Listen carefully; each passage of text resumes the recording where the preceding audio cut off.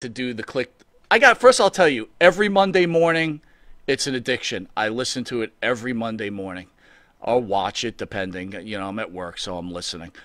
When did you say, hey, look, I'm just going to try to do a regular podcast? And more importantly, what I'm really impressed is you had a business plan to make money, right? Which a lot of people don't do, right? They just do this as a vanity project.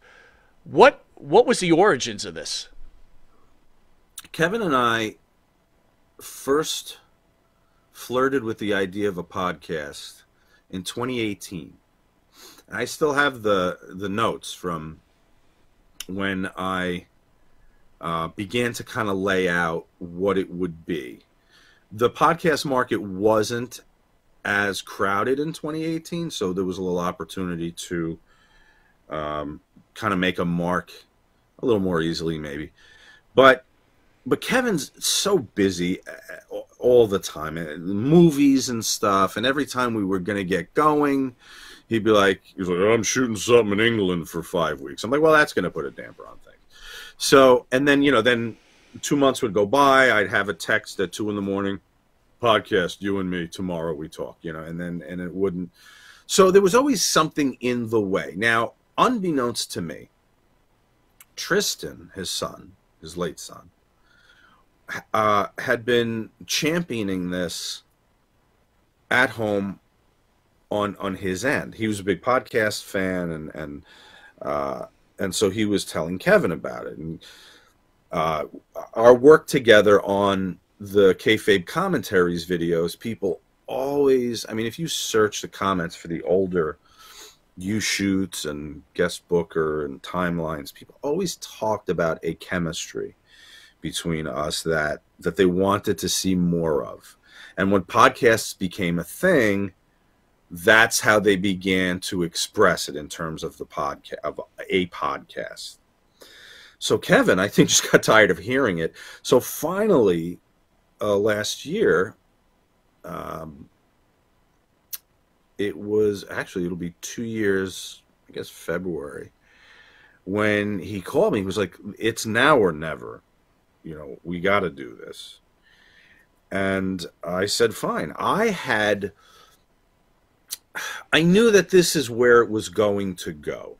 The shoot interview is all but dead.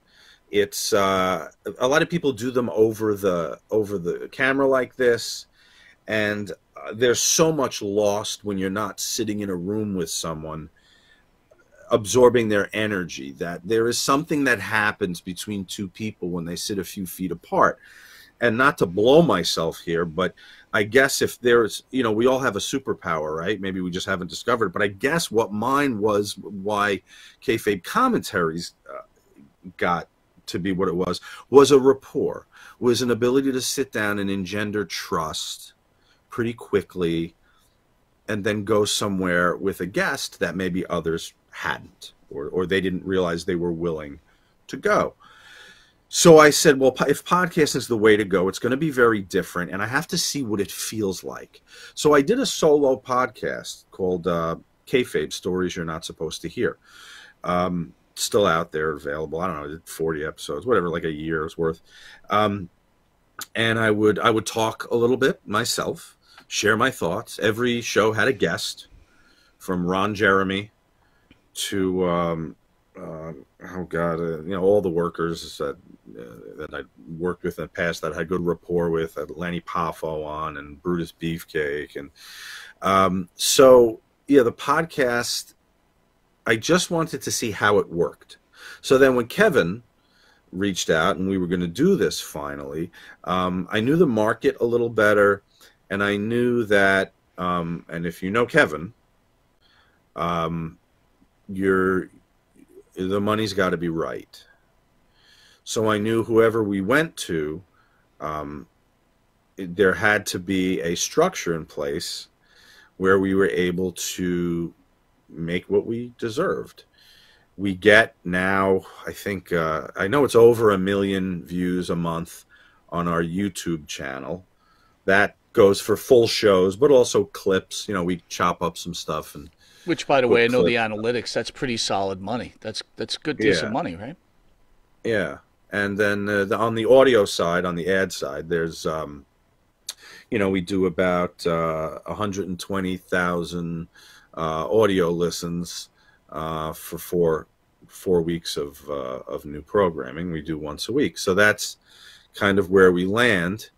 And those are numbers that we are comfortable with. Of course, we always think they could be higher, so that's always the quest. What do we do? We didn't want to do another wrestling podcast, Monty. That was the thing.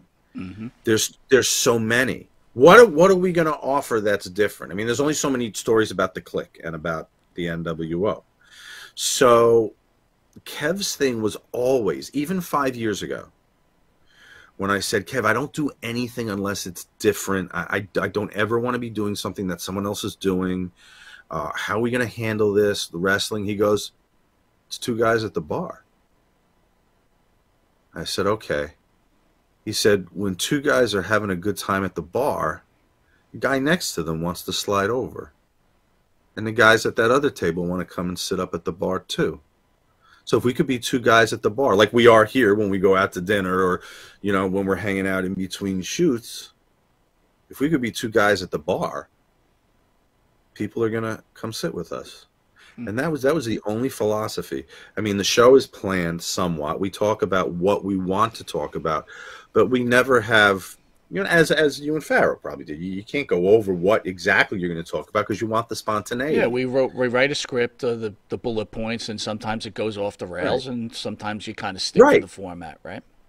Right, because if you guys have an argument, you want that to be there. Like when Kevin and I have disagreed, our engineer would be like, you guys want me to cut that? And we're like, no, that's real. Yeah. That's two guys at the fucking bar. Right. So so there's no real magic. I guess that's the magic, I guess. But let me ask you this, though. You mentioned about the money, right? Look, you're the leader, right? You're the guy who did this. I understand that Kevin's, half of the show, but you're the guy. Is there pressure on you? Like, oh, man, if I don't make enough money on this each month, Kevin's going to say, well, I'm done. And all this hard work gets washed away. I mean, what kind of pressure is on you? Well, I serve a few masters. The reality is, Monty, that's a picture of one of them right there. We got to keep it going for the person for whose name is on the show. Mm-hmm. In much deservedly bigger print than mine. I got a daughter in college. I have a life and a lifestyle, 2 kids, a lovely wife, and you have to keep things going.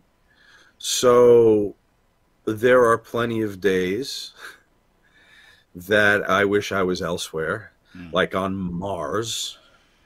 And, on any given day, I'll have Kevin on the phone about ratings, and then Todd will be popping up here, complaining about the publicity department at the publishing company.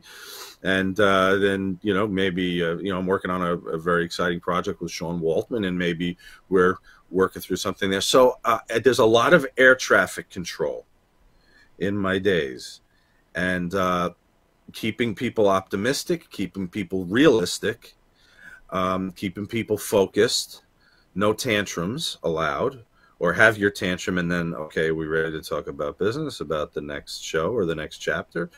That's a big part of it. And going back to my kayfabe days, I never minded having a difficult talent as long as the show was good.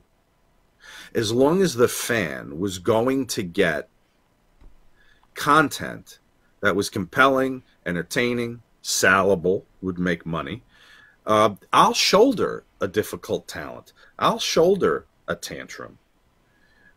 That's part of my job. But when the light goes on, we got to do the thing.